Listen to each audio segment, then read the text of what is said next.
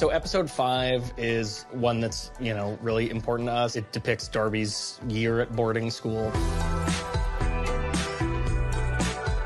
I think we just kind of wanted to keep threading the needle on her history. Like, how does a person get to be where they are at the beginning of the show? We deal with Darby's entire life before 23 in a couple of minutes at the beginning of episode 1, and it's like a lovely reminder that, like, that doesn't go away. You didn't start from scratch at the pilot episode of your 20s. We came up with this backstory, which was a huge thing that happened to Darby in her youth. Until she kind of can break that apart and look at that, she actually can't do the back half of the season. I think especially being able to pay off Carbuckety from the pilot, which was very... The most important. Exactly. I like how Magnus is mirrored by Cool Guy. Yeah. He's the teenage version of Magnus. You're really fucking shiny. You're amazing. You know, and you see how you can get sucked into that at any age. Oh, hey.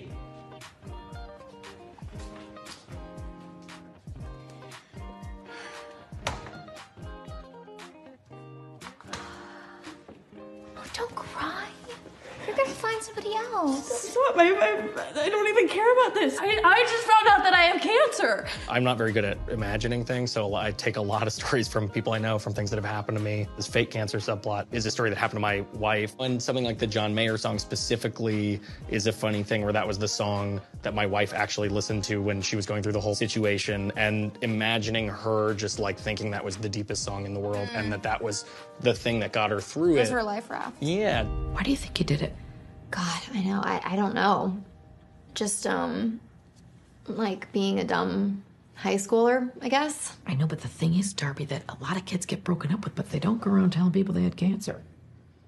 Obviously having this framing device where we have present-day Darby and she's in therapy and she's kind of dissecting this stuff. And I think kind of fun to see how much she's trying to underplay it. You know, seeing the juxtaposition of how intense it was for her at the time, and then sitting in an office where she's going like, I mean, it was sexual assault. I mean, it's probably not still bothering me to this day. Yeah, and I think by that same token, like, being able to show Darby learning how to be in therapy. Real life therapy couch. I'm not actually supposed to lay down, right?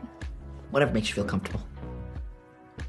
So do I just start talking, or? You know, I just remember in the beginning of therapy, it's like, I didn't dig deep at all because I still wanted the therapist to like me, which is like insane. Yeah. And it's like, yo, you're paying them to like tell them like your deepest, darkest shit. And if you're like holding back to be like, yeah, well, you know, I've had some girlfriends. That's why I stopped going to therapy, because I couldn't do it. I was too embarrassed about the things I wanted to say. I want to do bits with you. That's really what I'm here for. Exactly.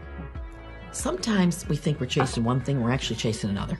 Between now and next week, I want you to reflect on what it is that makes you feel like you don't deserve to be loved.